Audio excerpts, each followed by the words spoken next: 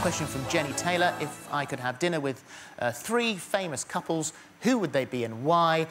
Probably everyone's first pick would be probably the Queen and Prince Philip. I think he'd be a great laugh, and it'd be fascinating to have dinner with her. Then followed by Holly and Dan, because Holly Willoughby is outrageous at dinner and she would almost certainly bring the tequila. And then probably finish that up with Catherine Hepburn and Spencer Tracy, one of Hollywood's greatest ever love stories, and she is my idol. I was gutted when she died. I never got to meet her, although I did get a signed picture from her. So those would be my dinner guests. So there you go. Those are my answers, and I hope you enjoyed them. And thank you very much indeed for sending them in. The brand new series of All Star Mr. and Mrs. starts very soon. Don't miss it.